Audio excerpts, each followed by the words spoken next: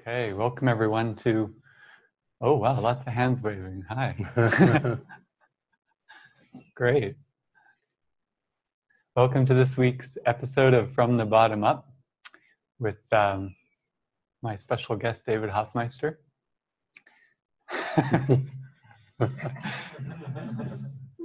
And you can come back to me now.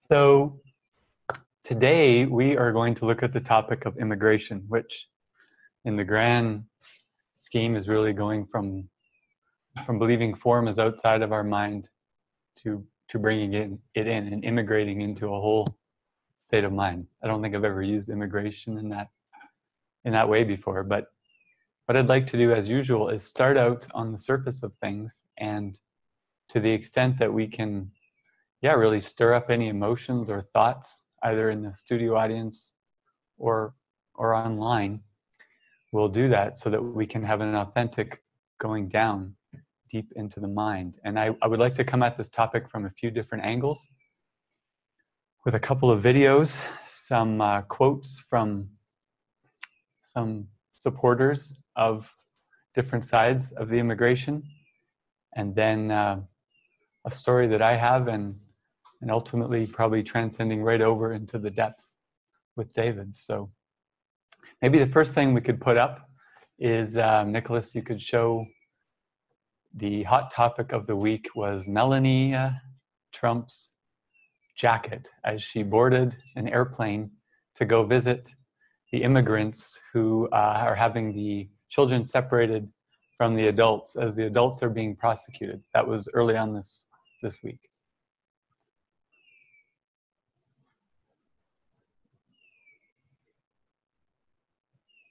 So while he's doing that, maybe I'll just explain it a little. But one of the things that everybody was really up in arms about this week was this idea of the children being separated. And Melania, who is FLOTUS, or the First Lady, is supposed to go down there, everybody thinks, and basically show how much she loves and cares while this is going on, because, of course, it's a controversial topic. What do you do when everybody wants to follow the laws of the land and have immigration stopped and have legal immigration, but nobody likes to separate the children from the parents? And yet that's the only way you can stop it, is prosecuting them to deter it. This is, what's up in the media. So he's got it? Okay, go ahead. So these are the memes, which is let them eat cake. But maybe we can scroll down to her actual jacket. Right there. Maybe make it a little bigger so people can see. There we go. So there she is boarding the plane, and it's saying, "I really don't care. Do you?"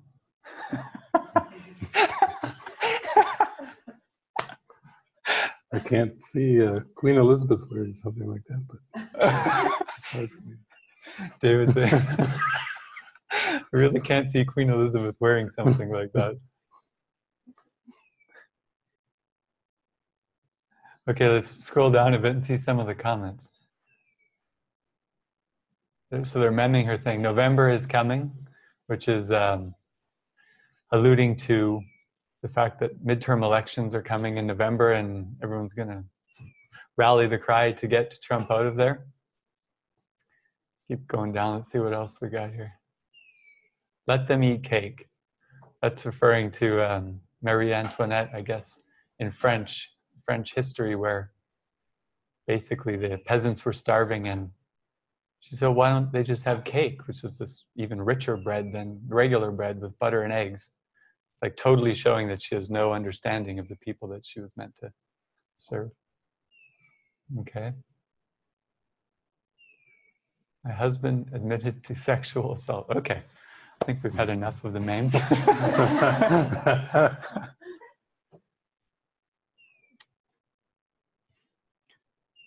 So what I'd like to do now is play the video, Nicholas, the first video, just a couple minutes of it. I'll tell you when to stop. That shows very quickly here within a minute. I think it's Time Magazine's coverage of this whole thing that's been going on at the border until Trump recently just signed an executive order stopping it. But let's go show that video. Okay. Just see if Laverne or Soren had any still have any strong reactions to that you want to come and share before I...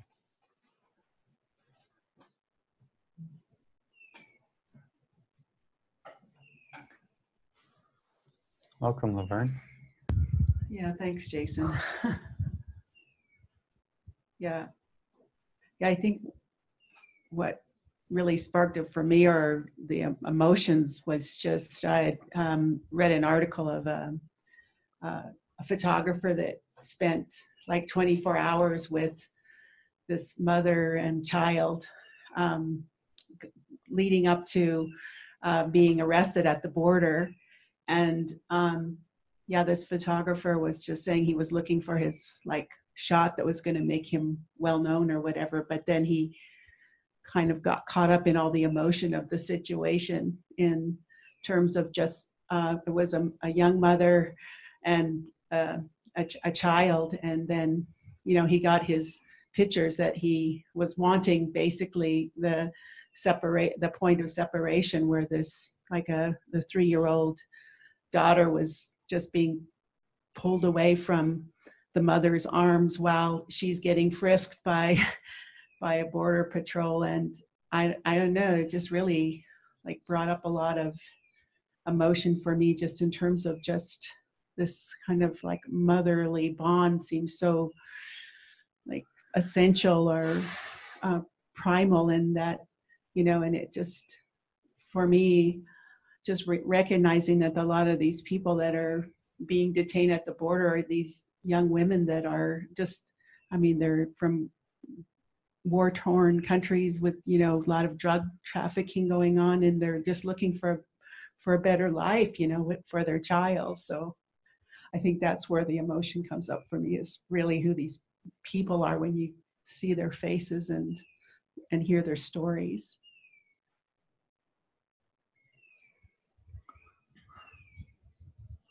Yeah, it's kind of being spontaneous. Yeah, do you have any thoughts come to you about that before I show the next video? Or just kind of let it unfold?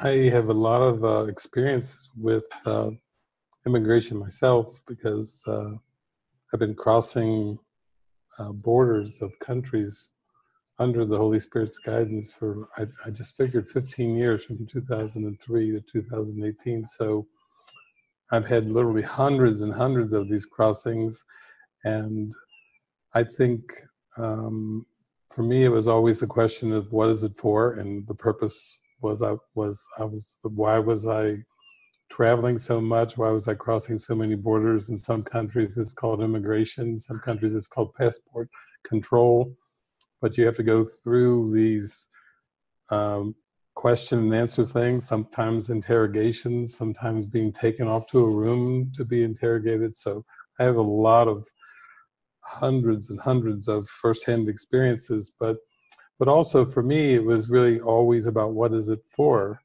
and what is the purpose? Why am I there? Because it can't really be about a body crossing over a border or entering a country. That's just too simplistic. That's how the world sees everything. You go to a fast food restaurant to order fast food and eat. You cross a border because you're wanting to go from one country into another. But initially, I would watch my emotions with every single crossing, and knowing that there was no guaranteed outcome. Like, there was no guarantee that I would actually be allowed into the country, because it's not only crossing a border, but you have to get some kind of a stamp, permission. There's rules, regulations, and there's questions usually that you have to answer, and so forth. So to me, it started to quickly boil down to, what is my purpose? And when I would watch my emotions, I could tell whether I was, as Jeffrey was saying in his show, whether I was in the yes of the miracle, or whether I was into a personal perception of the situation, a border crossing. Mm-hmm. And when I was into the border crossing perception, then there were emotions, mm-hmm. Not pleasant emotions. It could be stress, it could be concern or whatever. And then when I was in the miracle, it was, I didn't have an outcome or expectation planned, and yeah, it was what it was. So it was never the outcome that I was really after, because I felt like I was guided to do this, and it was all under Christ's control. And if I was meant to cross into another country, it would happen. And if I wasn't meant to, the script is written and I wouldn't. And I never did think, oh, there's people waiting for me and I'll be letting down the host, because that's all personal. It was just like, okay, well, let's just see what's in the plan. It's interesting, because when Laverne and Soren and I were first talking about this topic, we came to that idea that the mind meets and gets exactly what it wants.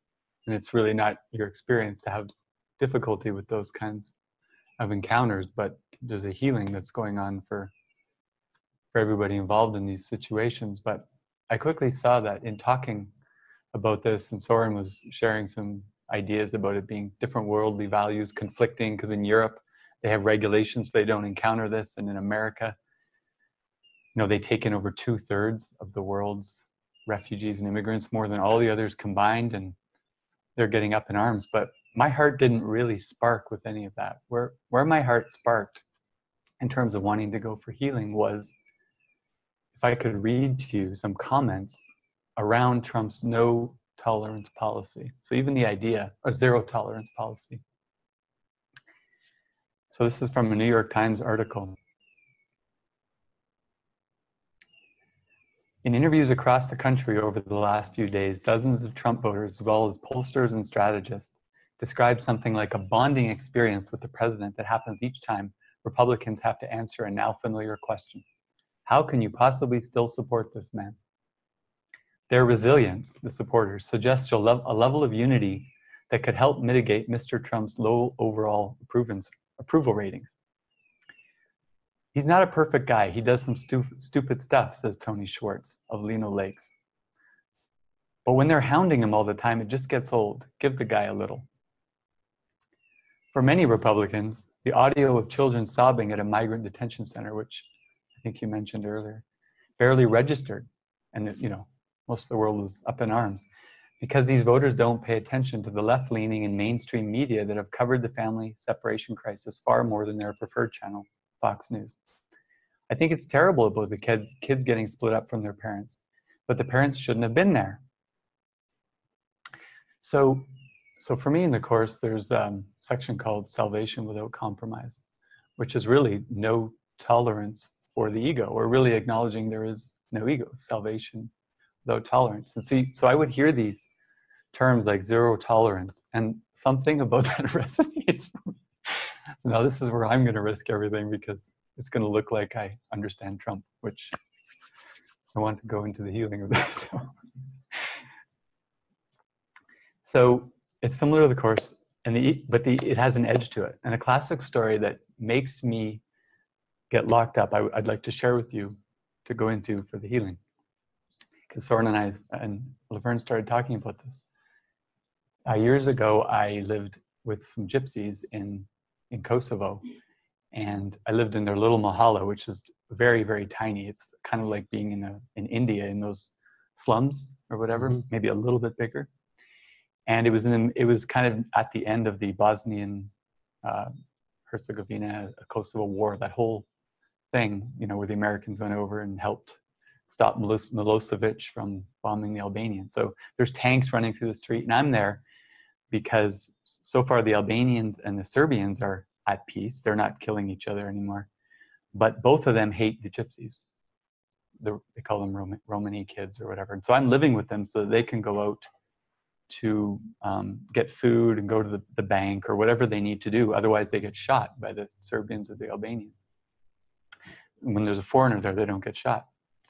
So I was watching these kids, and I actually took them to this wide open field because they had never left their little village except for these little trips. And this was managed by the Greek forces. And I said, I'd like to take these kids for a hike here. And they said, well, there's landmines in all of these places. But if you keep them on this trail, everything would be okay. And I thought, okay, that's worth the risk. So, so I just really wanted them to get outside and expand their consciousness or be happy or whatever. So I took these 20 or 30, maybe 40, took a couple trips of these gypsy kids who, you know, people say Italians are wild and crazy. Albanians make Italians look calm. Gypsies make Albanians look calm. Like they're just, whatever it is, that's why there's these amazing dancers, you know, they can get up there and dance and everything. So I put these 20 to 40 kids on this track and say, stay here on this track. They didn't last 10 seconds. They were gone everywhere throughout this field. And my heart was just like, you know, in this panic, like I'm going to be responsible for one of them blowing up for these landmines. But kind of like Benito here, I just realized I had no control. If another dog was going to bite him, I didn't know the language, I couldn't control. So anyways, luckily no one got blown up. It was a great day. But at the end of the day, we walked by these fruit trees that were Serbian fruit trees. And they went, right before we were going to get in the truck to go back home, they went and filled up all their shirts and bags with the fruit of these trees. And I just was like, I am not going to be a part of theft where they are going to get in trouble from Serbians. And the very job I'm here to do is to protect them from the Serbians and Albanians. They're going to get even in a worse situation. So I refused to let them get on the car with any fruit. And even my comrades, the others that were working with me at the nonprofit, were like, what are you doing? Why are you being so firm and hard? And I did feel an edge, but I could feel there was some, now looking back, some fear to it. But I thought I was doing the right thing for all concerned, so there would be no more war and no more struggles. And when I see Trump saying zero policy, I don't resonate with a lot of like anything about it, but I resonate with this. He's trying to take a solution that will finally make it right for everybody, and someone's got to be, you know, but it's got this hard edge to it. And I know it's not right. I can feel it's not right, but it comes up quite a lot. Right as like this other video I was going to show of the Germans welcoming the Syrians in years ago, it just makes my heart like expand. I resonate with that direction. This hard zero tolerance I don't like, but there's a part of my mind that resonates with it. So I thought maybe you could help me with that, talk about it, and go into what's going on with that. Well, you know, we're here to talk about spiritual awakening. We're here to talk about forgiveness, accepting atonement. In fact, atonement is the sole responsibility, as I was saying last night at the movie, and actually forgiveness itself is extremely extremely simple, and it's only the stupidity of complexity that brings up all these unreal emotions, these upsets, because God didn't create fear or any of these upsets. They just are coming up because the mind is addicted to the ego and therefore addicted to complexity. And you know, as I was listening to Frank and Jeffrey talk, Jeffrey was talking about do I want the problem or do I want the answer? I remember in the early years of traveling all over the United States, people would give me music, and somebody gave me a song from, I think it was Johnny and Nathan, two guys at some church, and they turned that into a song. Do I want the problem or do I want the answer? Teach only love, for that is what you are. You know, I had that jingle going through my mind as I'm driving around the country, and do I want the problem or do I want the answer? And actually, it's the difference between Newtonian, the perspective, when you were telling your whole Kosovo story, you know, there's all these aspects of nothingness that are included in it, and that's how humans see the world, through their belief system and the intricacies of what's going on politically, what's going on culturally, what's going on with the gypsy children. They probably are happy to be stuffing their shirts with fruit because it's like food, right? They're not thinking whether it's legal or not, or, you know, everybody's just doing and acting out. The human being is acting out the belief systems in the mind, but the belief system in the mind is extremely complex. So ultimately, whether we apply it to immigration or to mathematics or to anything, it's going to have to be seen that the choice of purpose is what's important. That's what those lessons 79 and 80. Let me recognize the problem so it can be solved, and let me recognize my problems have been solved already. But you can't accept the correction or the solution until you correctly identify the problem. And the thing is, through the ego's lens, there seems to be millions, billions, trillions of different problems on different levels. And from that point of view, you can see why people would even be suicidal, because there's no hope of solving so many complex problems on so many different levels. You know, what about in the family? You know, like Laverne was talking about the mother-child bond. That's very familial, that's very close, that's very interpersonal. And then you've got things like pollution and the ozone layer opening up, and what about asteroids and meteors hitting the Earth, and you know, all kinds of issues on many, many different levels. NASA's working on trying to destroy meteors before they hit the Earth now. You see how different that is from the level, seemingly, of a mother-child bond. But there is no solution on all these different levels. And so, to me, what I was working on when I was crossing all these borders, starting in 2003, going down to South America, and then on and on and on, was how do I feel? What is my state of mind? Because I'm going for purification of consciousness. I'm going for healing. I want to be emptied out of these false beliefs and concepts. I can see that Buddha had it right. I can see that Jesus had it right. I could see that Ramana Maharshi had it right. I'm tuned into, it's my responsibility now to go through this purification and emptying out.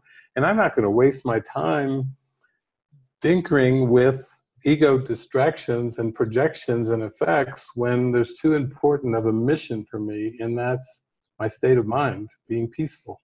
Because if my mind's peaceful, then the whole world's peaceful. So when I read those things, I can see, when I was crossing the borders, I would look at the same thing. I would go through these big queues in all kinds of different countries, including the United States, just coming back to the United States, vast queues and everything.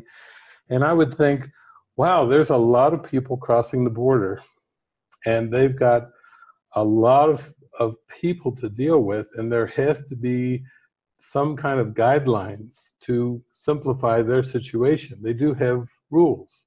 And I always, even if I didn't know what the rules were in the countries, I figured the border patrol people did know, and they would ask me the questions and I would just answer.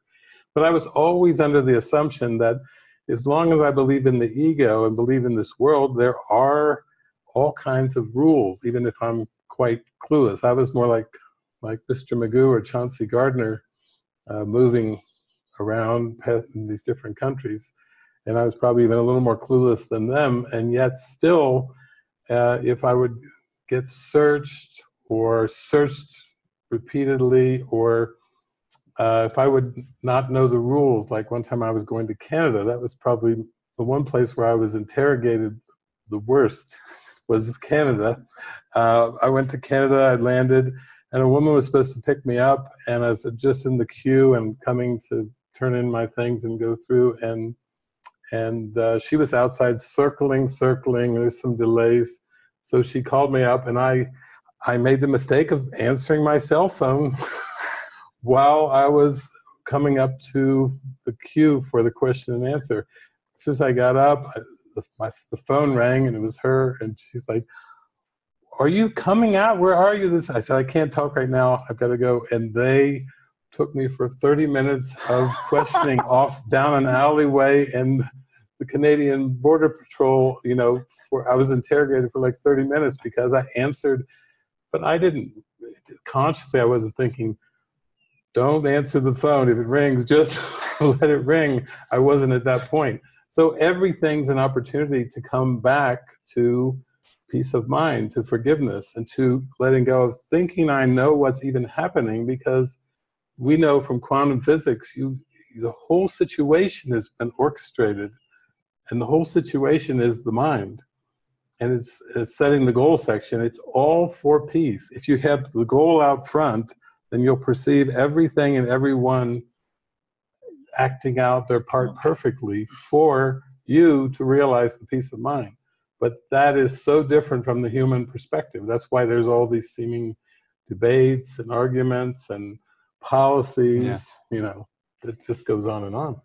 Well, that's what, because something about that energy that, like, I feel what you're saying with all the specifics are actually ridiculous, but how that energy will still play out today is like with the idea of following guidance. You know, when Jesus gives us guidance and you follow it, and I remember feeling like how important that is, and I don't want to lose that importance, but there's also like a hard edge that comes into almost like forcing it, or if you happen to be like a messenger and you're delivering a message to someone that feels outside of me, and you don't always remember it's for you, and then you deliver the message and they don't seem to follow, and then they get in a hard situation, and you're just, part of the mind is kind of like, they're in that position because they didn't follow, but you know, God forgives 70 times 7, so you want to turn into it again, and you do, but then they don't listen.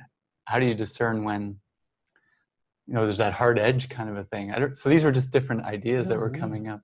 Yeah, I mean, that's one of the first things that you have to realize in the spiritual journey, is that there is no they. And ultimately, there's no we. It's just the mind tuning into spirit and listening and following. And then you do realize that you have to be uncompromising in the willingness to listen and follow. You know, what's it going to get you following the Holy Spirit 90% of the time? Probably 90% of peace you get from 90% of following. But if the mind was created as peace in its natural creation, and it's only going to be satisfied with 100% peace, then you can see why you have to have zero tolerance for the ego. And it is important to have zero tolerance. It's just that when that gets projected out to form, that's the ego trying to offer a solution in form. Zero tolerance immigration policy. Or when people say, I did this, it was wrong, I will never do that again.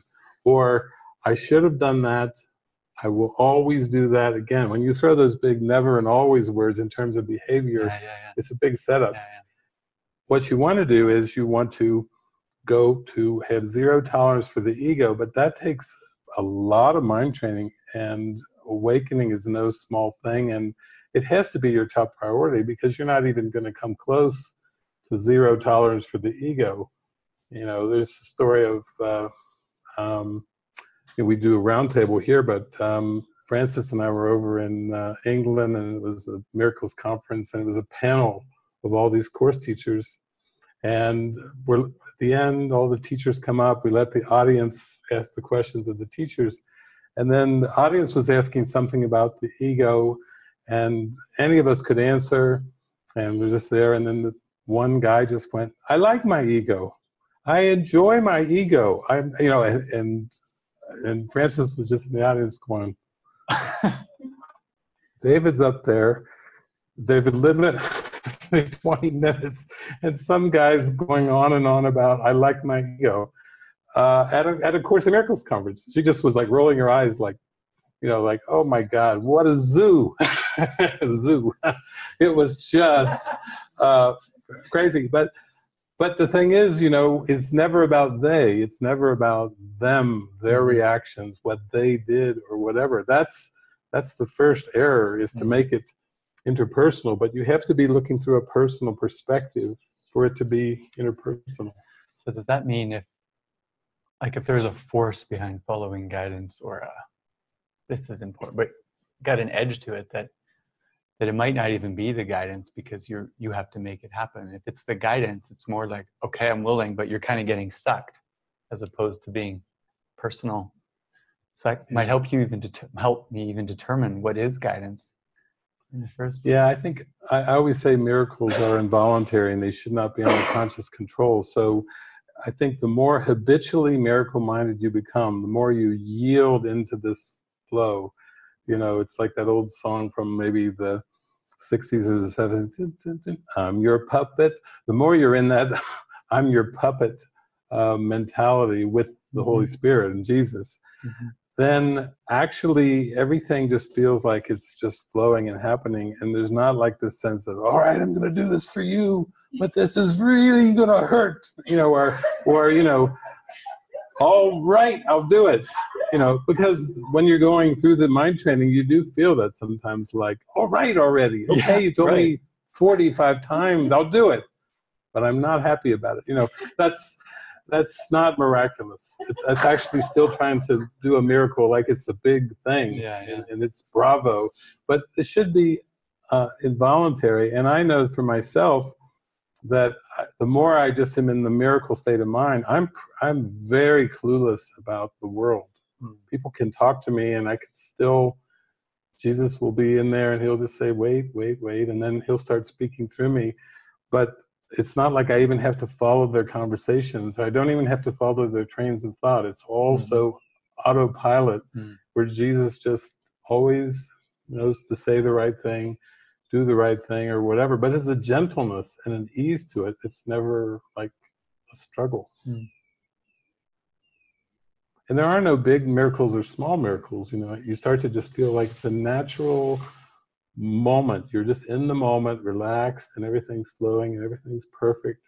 Everything has always been perfect. You just feel that presence. You're in the presence, but it's not like there are these big miracles. Not like where you're facing fears like, I'm afraid of heights, so I'm going to go skydiving, or I'm afraid of my body being hurt and damaged, so I'm going to walk on hot coals, or I'm afraid of public speaking, so I'm going to take Toastmasters and go week after week, and then I'm going to have my big break to go out and face my fear and speak to all these people. That's more as if the mind already knows what the fear is. Jeffrey was talking about that with Rules for Decision, defining the situation and defining how you will react to the situation.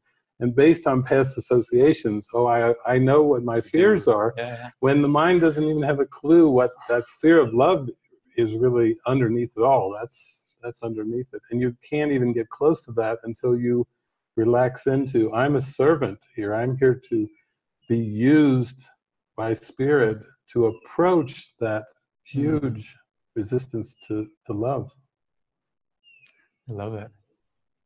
This is the whole show for me. I got my answer. I'm just like, it's really the difference between mastery through fear and mastery through love. Mastery of fear or mastery through love. I mean, it's beautiful. And then when you really surrender it over to Spirit, you just get into this quantum moment where you start to see it's all your mind. And you feel such acceptance with that this idea of like crossing a border is no different than taking a walk on a sunny day out in a field with the butterflies and the birds. There's no difference. It's it's only these thoughts that say, oh, this is a big deal. God didn't even create the border. I was saying last night, what if John Lennon's song, Imagine There's No Country? I wonder if you can, nothing to kill or die for, a brotherhood of man, that actually that proposition, imagine there's no country, is actually pointing towards this unified state of mind. And then you really don't have this idea that you're really crossing, or that there are people expecting you. That was some of the stress during the early years, was, when I was detained at the border and there was all these questions from whatever country I was going into. And then I would think, there's people waiting for me. No, that's just another personal perspective. I could let these people down, organizers and people. No. My friend Bahani, from Senegal, he told me one time he was crossing from one country in Africa to another, as on his way to Europe to be with his mother. And he got to the border, and he'd just left his his wife and children back in Senegal. He's got to get across this border to go to the next country, to go up to Europe, to go to Sweden. And I think the way he told the story, he basically was refused entry to the next country. They absolutely would not let him in. And so it was like, next, you know, go back wherever you came from. That's it. And so I said, well, what did you do? Because he was very devoted, a very prayerful life. And he went back. It was kind of like a detention center. It was just the center. They had some seats around where you passport control. And he went back and he just prayed and prayed and prayed for quite a while. And then, as in many religious traditions, you just sing the praises to the Creator. So he just sat there in his chair and he began singing. And I think he told me he sang and sang and sang and sang. And I think the hours went by. He just was singing, singing, singing. All he did was went straight into his devotion of love of God in the immigration office, where sitting there just singing, singing, singing, until finally one of the immigration officers just came out, went over to him and said, "Go through." And he did. And to me, I thought, well, that is interesting, because his devotion was to God. I'm sure he lost track of time and space just praying and singing the praises of God. And then get on through here. They're almost like, we can't stand to hear this anymore. Go through. Because he certainly wasn't leaving and going back as they had told him to. And he was still there. He wasn't arrested. It was just finally go through. But that was his story. He was telling me of faith. He just had such faith that he would be able to, the Spirit would have him carry on. And he just stayed with it. I think you have to have that kind of faith to stay in the moment and choose the answer, choose the solution. You have to have that much non-compromising faith and devotion to stay in the answer. And don't deviate into the problem, which is the ego, which is the personal perspective, which has all this past learning and all these false associations with it that aren't real and need to be washed away. I'm just amazed at how even this topic, which I thought was around some kind of, you need to follow through, or it starts at immigration and it comes down to mastery of love versus mastery of fear. Like this is a bottom up approach to me. Yeah. Because people are concerned, obviously, with these kind of issues, but they still only know mastery through fear. They actually believe that there's a wrong way and a right way, and they're determined to see the right way come. And actually, that whole perspective of right and wrong in the world is still very dualistic. It's not, there will never be a solution trying to find a solution in form. You know, if you could go deep enough, it starts to become, this is obviously what's happening. But until you go deep enough, it just seems like people feel they do need to take a stand for or against certain things. And if they don't, they will just say, you're just wishy-washy, you're ignorant, you don't care, like the thing. That's an interesting reinterpretation of that jacket. If you look at it in terms of the outcomes, the Holy Spirit saying, I don't really care, do you? Now that's a 360 flip on that jacket. What? That's the Holy Spirit on the back of that jacket. And you go from anger, like, ooh, grab her, and to, oh, there's a message for me, for my mind. The Holy Spirit's like, I don't care. Because the Holy Spirit, you know, some of you may say, well, where does it say in the Course in Miracles that the Holy Spirit doesn't care? I'll tell you where it says. There's a line in the Course where it says, the Holy Spirit looks not to effects, for he has judged their cause as unreal. What does that even mean? The effects are the projection. All the images of the time-space cosmos are the unreal effects coming from what? An unreal cause. God didn't create this world. The ego projected it. The unreal effects come from the unreal cause.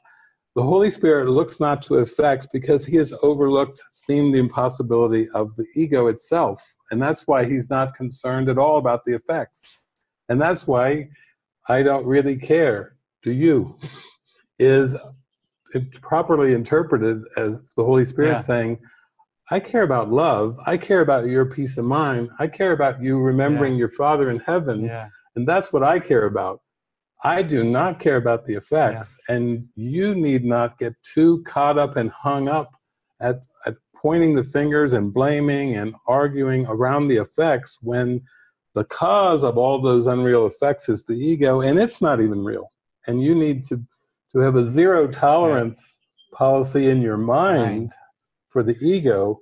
That's where you should devote your energy. We all, I mean, this is so great. Like, we all get caught up because I grew up, I told another story about Vern the other night, but he would say to me, all that it takes for evil to exist, is a famous quote, is that good men do nothing. This was my mantra for growing up. Talk about pressure to care about certain things, but to really not care, not as a dismissal, but have my mind be washed. I think we can talk about caring. Like, caring's important, but you have to aim caring in the right direction. Jesus is asking for faith in the Holy Spirit, faith in the guidance, and faith in believing you can actually attain spiritual vision, which is not through the body's eyes or the body's ears. All of these issues and struggles and fights and blames and conflict are all about the effects, and they're all through the body's eyes and body's ears, the five senses. And that was made by the ego to keep the mind from be still and know that I'm God. It's all been a giant defense against being still and discovering who you really are within. So that's the most basic premise. Now, you shouldn't even beat yourself up. I would say that if you look at the vast majority of the millions of people, or however many there are, people that are studying Course in Miracles, and then if you even looked at the Course in Miracles teachers, it's such a small percentage that really get what I'm talking about right now. In other words, it's so much, basically, the Course says don't try to bring the truth into the illusion.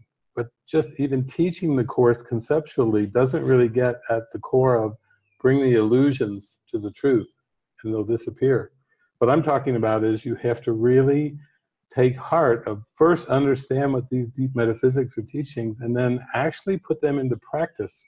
And that's why I worked with students starting back in the early 1990s, and then from your time at the Peace House and the early years with the elders, the messengers and everything, it was a tracing back of every upset, back to I'm never upset for the reason I think, and then coming back to, it's a perceptual problem. Right now, I could say that if you really want to look at what Jeffrey was talking about, those 79 and 80, is let me recognize the problem so it can be solved. If we just focus on lesson 79, that is that you have to understand that you have a perceptual problem.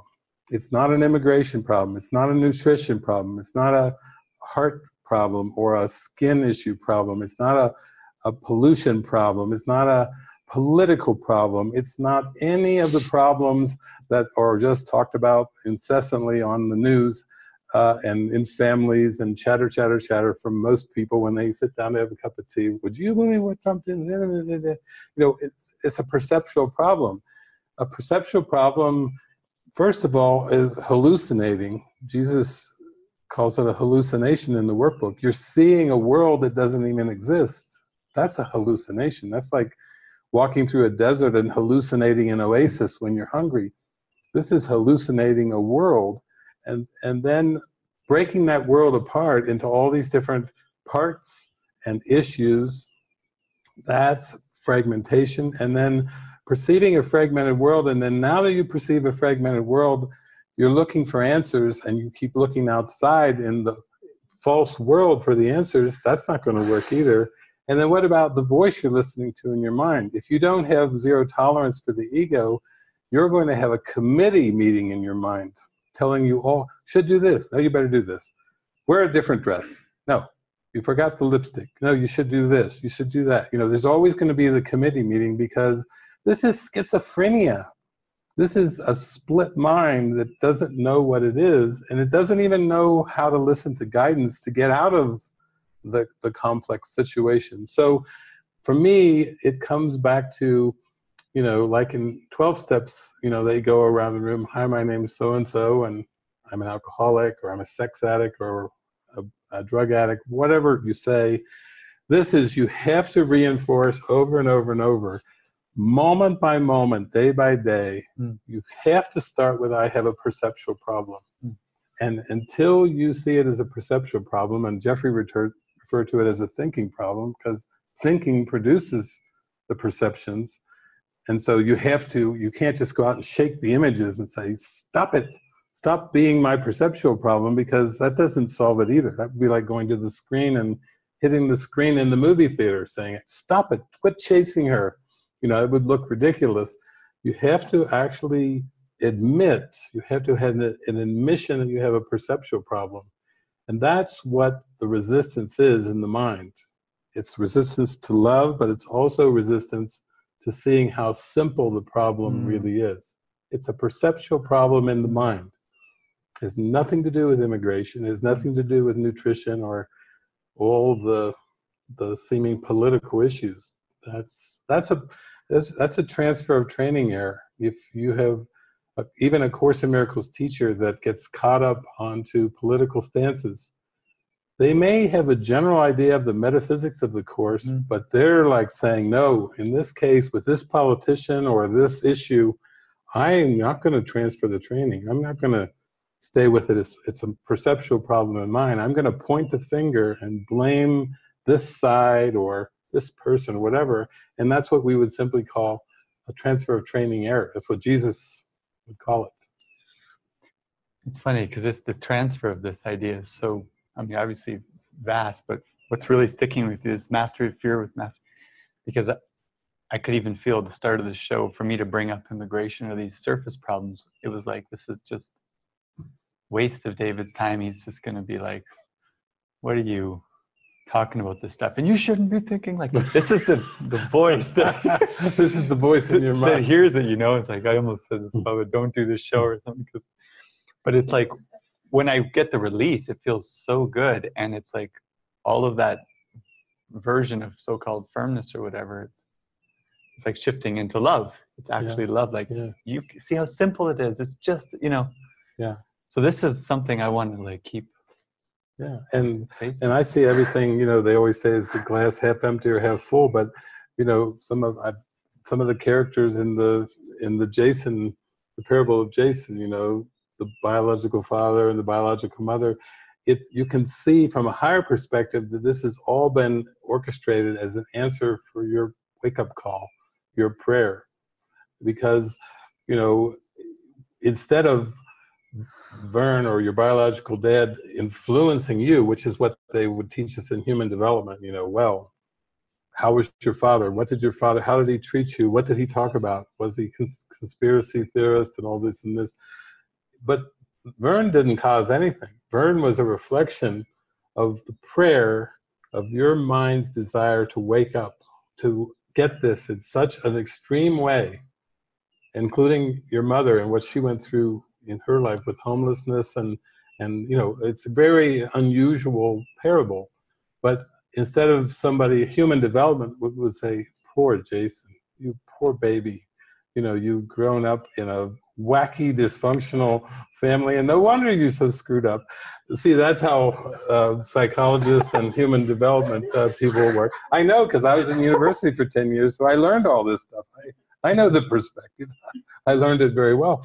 You know, and then Jesus is like, no. You wanted to wake up so much that you have called forth these kind of extremes and contrasts, and going over to Albania and the situation you described, all these kind of extreme things, even swimming through a lake in Australia that was infested with, was it alligators or crocodiles? You know, at the time you didn't know, but it was all these kind of situations have been very extreme just because it's your passion to wake up, to forgive. And so you can see it from a miraculous perspective, like, wow, all of that was for me. All of that was for my mind to really get that it's been a perceptual problem, but there is an answer that will take me beyond that perceptual problem. So it's like that.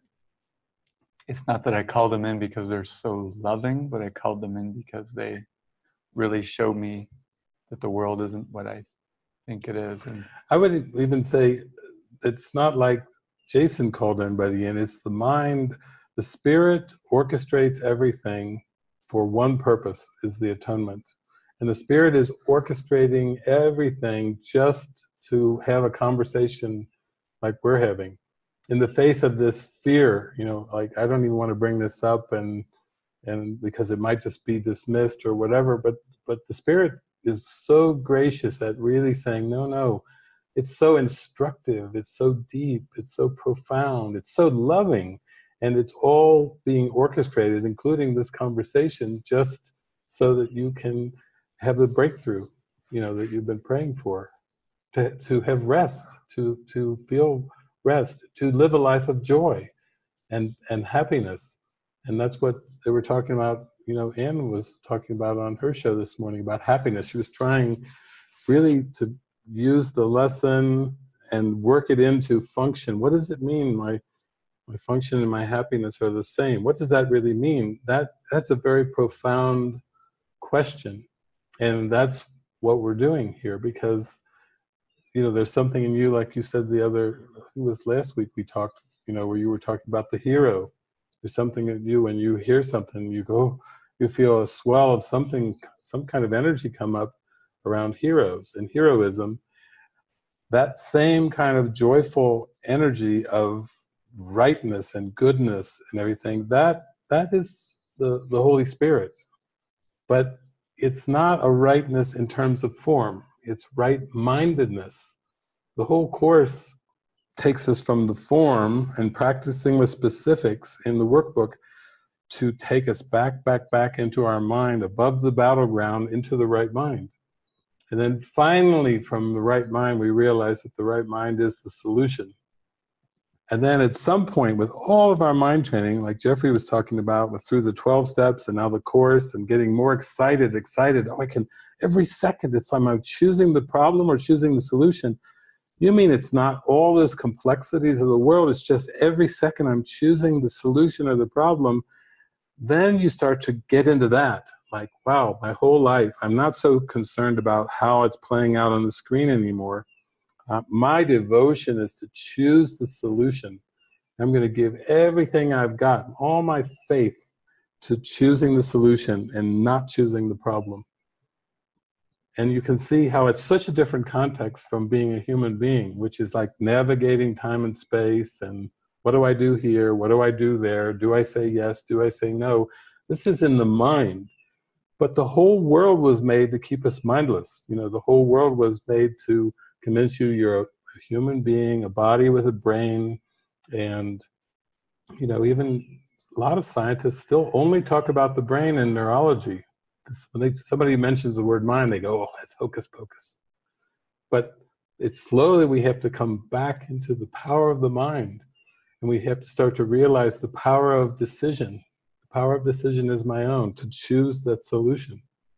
That's what true empathy is. It takes a lot of practice to stay in true empathy, because that's staying in the yes, it's staying in the solution, staying in alignment. But it takes a huge mental focus. And as soon as you realize that, you start to pull your attention away from being so concerned with what is the outcome in form. God knows not form. That's a line right from the Beyond All Idols section. God knows not form. 4 words with a period, but those 4 words with a period say a lot. That's just another way of saying God didn't create the world. God creates in spirit. God knows not form. And if I want to know God, and God knows not form, you put the pieces together there. You put the pieces together. God knows not form. I want to know God. Perhaps there'll come a day when I can say, I know not form. Wouldn't that be a transcendent experience, a mystical experience? That's what a revelation is. You're in this light, And it's all that there is and all that there ever was. And then you are so happy, but you know everything that there is to know, because that's what the light is. It's a state of direct union with spirit. And you will never, even if you come back from that revelation, you will never quite look at form the same way, ever. You will never buy the bait in the way that you seem to before. Yeah, I've had glimpses of that past few days, like even you wanting to do these shows. Anytime I do them, it's the feeling, and I'm just like, wow, it's like there's this honor and it feels so cool. Yeah, and I've started to notice like maybe there's some decision in my mind that it's safer if it's in a group to ask these questions. Like, it's so strange, but like I won't get, it's really weird, but beaten or something. Like, yeah, I have no idea why. I like it. You've got a nice set here, a round table. It's so deep. If it gets too frightening, you can say, oh, somebody from the audience go over here. And we got an empty chair by the microphone here.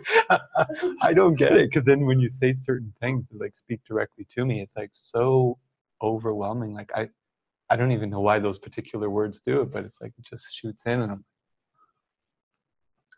it's so wow. But then it's like so much love for you at the same time. I don't get it. Yeah. But only you do it, really. There's not, I mean. Well, the thing that's nice about it is, instead of just like tossing around news items, you know, we do value direct experience. And, you know, as I sit here and know that you've gone all over the world with your Canadian passport, and even have a residency in Europe now, and so forth. And then as I go around, I see Anna, she's come from Guatemala, Iceland passport, Irish passport, could go around, Denmark, Australia, Holland, Dutch, Australia. No Americans.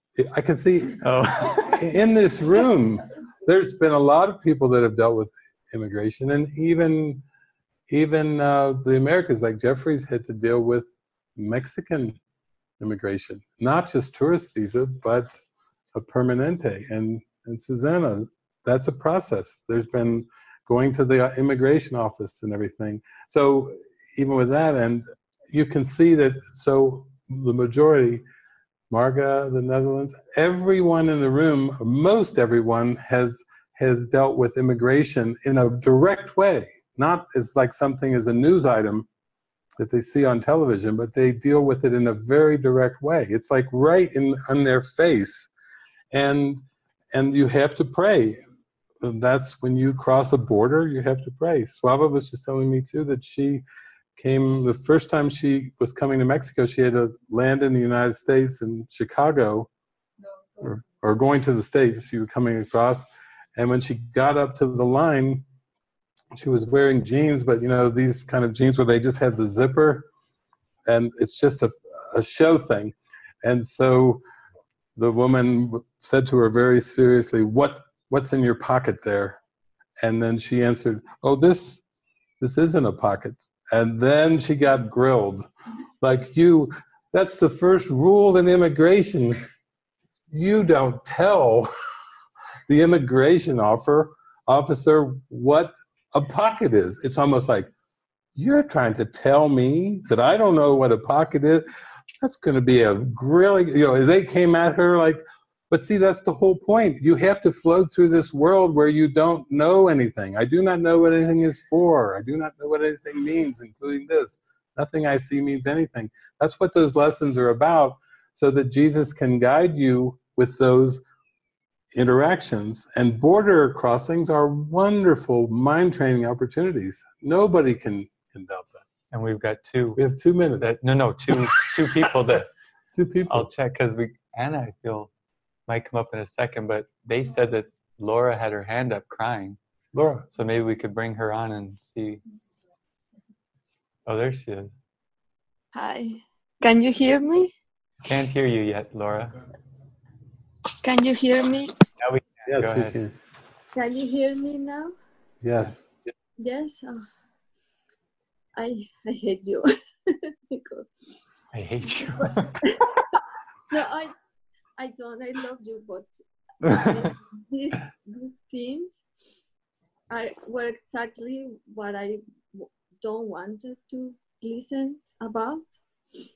Immigration, crossing borders, and also guidance, because I am Mexican, or I believe that I am Mexican. I am going to the Quiet Answer Retreat, as I told before. But I have not been in the United States since I was young, well, child. And I was being, and I'm so afraid of crossing the border. And I have listening to you right now, and I am realizing that I don't have a pure willingness and purpose, because I'm afraid that when I try to enter, I will be refused, and that will be a shame. So I have pride. So I think my willingness and my purpose is not pure, and I also have these feelings of unworthiness because I am Mexican. I feel like I am not welcome to the United States. I have these blouse that is kind of Mexican style that it is very comfortable to wear during traveling. And I don't want to use it because I don't want to look like a Mexican. So I'm scared. I'm scared literally. But I'm feeling also selfish. Like I haven't felt guilty enough about the other immigrants that are crossing the border, that I'm so self-focusing. And I'm not going to vote during the election. Well, if I got refused, of course I'm going to vote.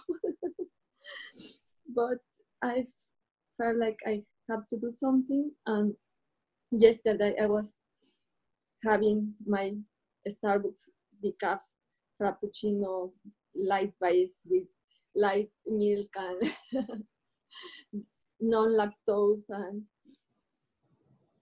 in the Starbucks near my house, there is also there is a row where the immigrants from the south ask for help. And I was with my cappuccino, the expensive one. And I felt so idiot, so stupid, so dumb.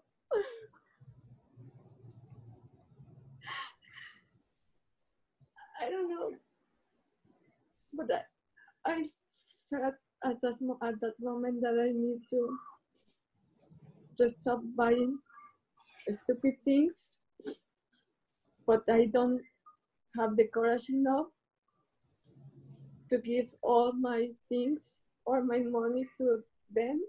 But because in this role, there are even pregnant women, because Veracruz is by Veracruz, the train from the southern border is passed through. So I think I need help. And yesterday I was listening to the video about cómo escuchar la voz de Jesús, how to listen to Jesus' voice. And David talked about the spirit, asking the spirit to make it obvious, like Andy and Susan talked about before. And yesterday I was telling that, please make it obvious, but I am so dumb and I feel so stupid that I feel like I am asking this Holy Spirit to make me damage, because I will need like a tsunami in order to recognize Jesus' voice. So I'm so confused. I'm so scared. I don't know what to do. I'm so sorry. Yeah. That's beautiful, though. I think that you're bringing all this up because Living Miracles has been doing so much travel all over the world and hosting so many retreats for so many years that sometimes when people come to a retreat and they have fears and anxieties and everything, then we will even have someone who works with them and counsels them on practicing the miracle, preparing for the border crossing, because it's not unusual. Many people who come for a devotional stay, or actually even just to a retreat, like you're coming to Silent Answer, they do have, it brings up a huge amount of emotions. And I would say too that this is like you've hit a key issue for you, because living in Veracruz, there's so many immigrants that are coming from Central and South America that they just have such devastating lives in their perceptions. There's so much, there's war and hunger and disease and the worst things of this world as the ego. It's the ego's world. They're facing that, and then they come right up through your city on the way of coming to America because they're just wanting a better life. And even the Border Patrol people who are working, let's say, a 6-hour, 8-hour shift, and they have to deal with all these people that are crossing the border, they're wanting a better life. They're wanting, everybody deep down wants to know heaven. They want to know God, even whether they even believe in God. They want peace. And the thing about it is, you now are having tools. And, to give you a little backstory is, I saw that as a huge leap of faith, because you're not used to even traveling. When you came across here, for the retreat in May, I know I could feel what a big step that was for you to fly from Veracruz to even come over here. And then it was not an easy retreat for you. You talked about being up sometimes in the middle of the night and being around so many people, how difficult it was, and the hatred that came up, and even the hatred that you feel in your own family, because you're so willing to heal that it's just coming up. And then when suddenly I was here and somebody came to me and they said, well, we have a woman who's decided to pay it forward, and there's going to be 3 scholarships for the Quiet Answer retreat. And I just prayed, and your name came to mind. And I said, yep, Laura, that she should be contacted. And that was very important for you, to be gifted. It's not something you were thinking of doing. You were just going to be voting in the presidential election, right there from Veracruz. And now this whole thing with Jason picking, of all themes, on this show, to pick immigration, this is all how much Jesus loves you underneath everything, that he wants you, and he's orchestrating this for you to move through these things with him there by your side, with Jesus right there. And all Jesus is doing is kind of whispering in your ear, just stay with me. I'm orchestrating all this so you can be free, so you can find peace of mind. And you're doing it for everyone. When you see those immigrants, the pregnant woman, when you see things on the news and read things about the conflict, the political conflicts or geopolitical conflicts and everything, this is all just for you to have healing in your mind, and to be a way shower, to be one that rises above the ego and then is an example for others that are around you. They will be able to see your light. But you have to go through this first. You have to be healed before you can offer the gift of healing. So I think you're doing a great job. And there's Jesus right up on the corner, right over your left shoulder. He's right there. We can all see him. That's my mother. He can even reach you from the cross. He's up there talking away. I'm right here. I'm going to be coming with you on the trip. doesn't mind. He likes these props, you know. He likes wood. He was a carpenter.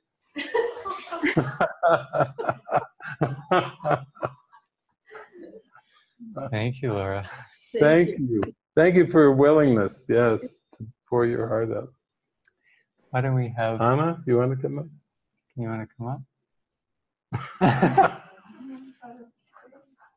Well, yeah, we didn't know which direction let's go. We do. We have all these experts on immigration in this room, literally, from all the different angles. But maybe you would like to share, because you wrote me today. Gotta find it here, that this immigration's been a topic on your mind. That the gardener that now works, I guess, at La Casa was deported from the U.S. a couple weeks ago. I thought we had a gardener there was for months, so it must be a new gardener. Yes. Okay. A new gardener. That stirred up a few things in you, and then your dad was telling you that be careful, you might be deported. And then last night, the grass is greener is on the other side. Maybe you could go into what that means and just share what's going on for you. Okay. Yeah, I guess. Yeah, it's like this identification to where I was born and all that. It's just so strong. And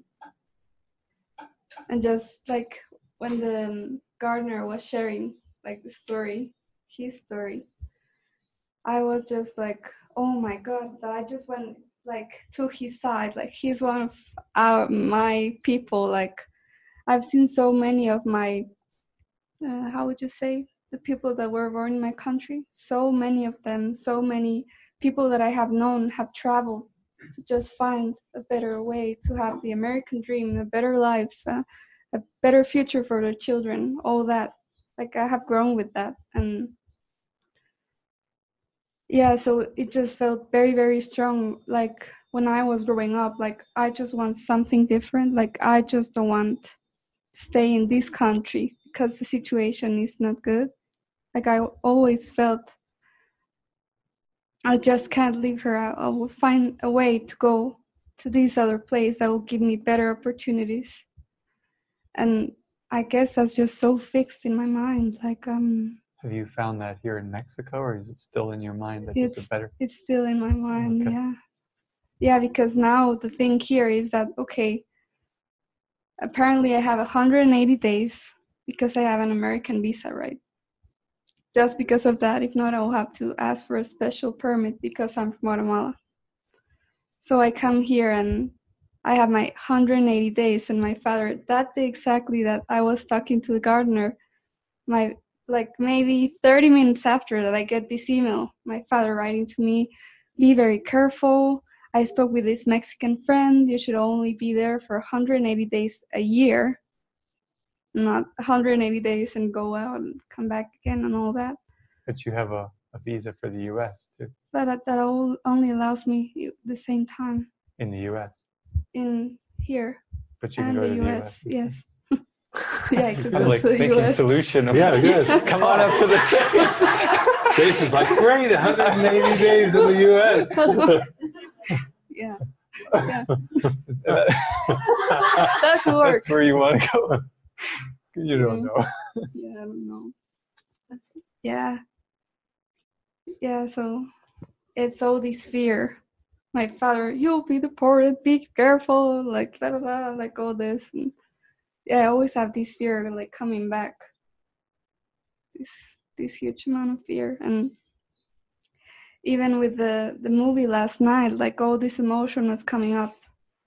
We watched the movie Where to Invade Next. Yeah, Where to Invade Next. And this guy is like showing like beautiful things about these different countries, like beautiful, loving and including, and that invite to unity and not separation, like all these beautiful things. And if you felt it was a contrast like with what you've seen in the US, like I don't know, I just felt it's a huge contrast, because what you see in the US is a lot better of what I've seen in my country, like prisons, education system, health, everything. And yeah, that just brought up a lot of emotion, like, wow, I was so used that that's the normal, like the normal thing, and just watching how these different people in other countries are living such a different aspect with the same topic. Like all the beliefs I had were just like being chopped off. Yeah. Things It's a major contrast from Guatemala and then these different countries in Europe. Yeah, no comparison. And it's been very big in my mind since I traveled when I was 15 to Europe for a trip, that, oh, I want to go back because it's a lot better there and all this, like the grass is greener on the other side. It would be better if I was there. The whole situation or the people in my country, it would be better if I am in the US. Didn't you get an offer to work with Formula One race car driver who wanted you to fly over with him? Yes. To help support him. Yeah. Right when you were thinking of coming here, Formula One race car driver in Italy, right? Yeah. Right. A great job, like a great pay. They are gonna give me everything. I heard that and I thought you should go, and you were like, the European dream. Yeah. Yeah. Yeah. I just didn't feel I could go. Like it just felt like yeah, I don't know. It didn't feel right. Yeah. Deeper inside, it didn't feel right. Yeah. Well, I think we like to use contrast, but even showing that Michael Moore movie was one of his best at showing those contrasts, but we can also flip it around and show the other way, because Jesus says in the Course, you can't judge your advances from your retreats. Like in this state of the human perception, it's so twisted and distorted that you can't even judge advance from retreat. And as a contrast, it's like some of the indigenous tribes, or I think of the Aborigines in Australia, where they are seen as underdeveloped, uneducated, living out in the bush. And Marla Morgan's, eventually will come up with a movie that shows how high they are in consciousness and awareness with their telepathic communication. They're taking clothes and jewelry when Marla Morgan went down there and literally burning them. It's like it's a total 360 into the miracle of the soul, or the miracle of the mind, and how it's so opposite of what the world would call success, and that the spiritual journey is actually like the inverse of the journey to dream a big dream. And so you grow up with this idea of having a better life, which is a better dream, and then the spiritual journey like pulls the rug right out from under that whole thing, which is your whole driving force. And then through experiences, you start to gain through these holy encounters and spiritual connections and experiences and mind training, just a whole new world opens up. So that's what we're all about. That's why we're doing this. And we've had people that have had to leave. I remember Kirsten was told to leave. She was basically deported. And for her, that was a huge blessing when that occurred.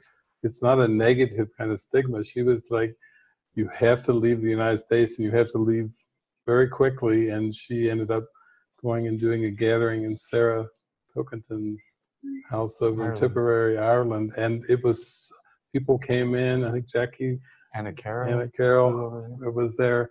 People flew in, and it was a huge mind-opening experience of divine providence, and how trust settles everything. So those are the kind of experiences that you're in for. That it seems to be a lot of cracking open, but then the spirit comes up underneath you. Yeah, beautiful. Thanks for sharing all that, though. That's important. Good for us to know as we all pray where you're going, what you're doing. Yeah. We always like to keep you down in Mexico because of your Spanish skills, but maybe you're going to America. Yeah. Thank you, Anna. Yeah. Well, unless you have a feeling about anyone else's to speak, it's probably wrapping up to me. So. Yeah, it's a Beautiful full show. Okay, well, thank you everyone for joining us. Oh, no, he's not here. Is Netta Boyne on right now? She was. We're just thinking of maybe finishing off with a song. If she's Netta here. or Frank?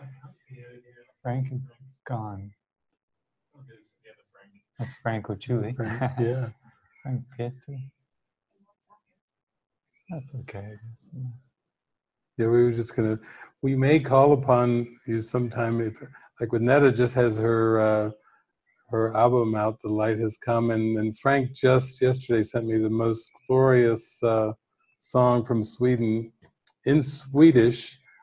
But I just listened to it. I don't even know Swedish, but I could feel the love just emanating from this song. And he did send me the translation in English, and so yeah, I've got it in my phone. But we were thinking if Frank was still on, we might have him share it or something. We'd like to involve you from time to time, keep you on your toes.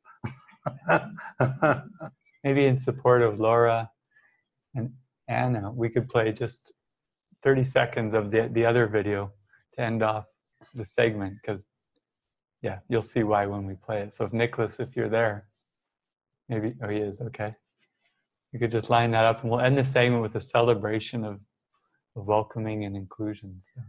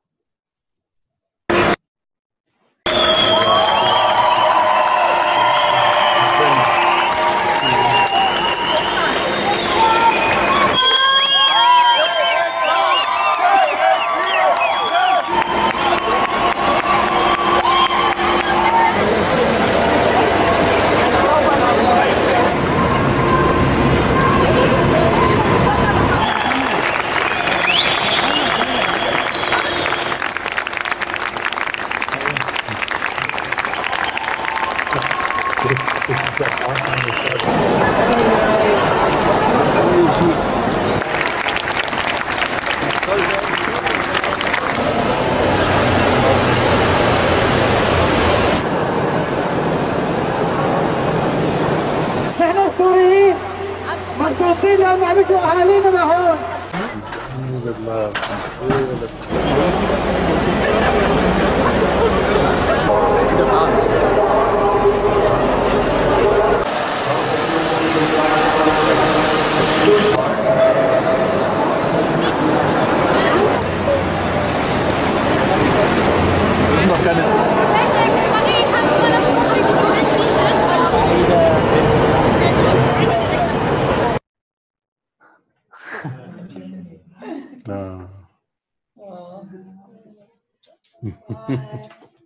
Oh wow, we are big.